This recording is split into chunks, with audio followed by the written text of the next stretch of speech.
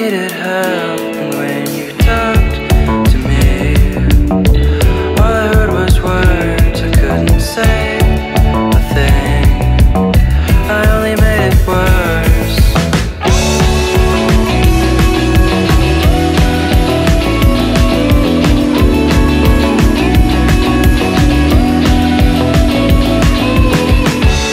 And if I saw your man, would I start around crashing through your bedroom when he was around?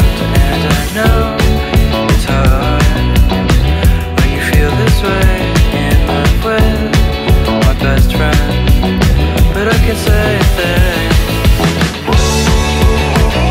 So my brother was like, "Hey, yo, dude, you want to eat this? It's not Rice Krispie. promise." And I was like, but like, I genuinely thought that it wasn't Rice Krispie. like, just let it kick in. And I was like, and like, all right then. And I ate like, okay, so you know like the size of a little bite? Yeah. It was like that, but it was lemon and it tastes like Fruity Pebbles. And I ate like 75% of it.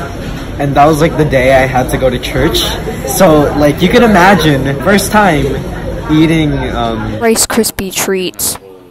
which last longer and which are strong, like being with like around people, like people were all around me and I was sitting in the front row in the first seat. It was absolutely terrible, you know.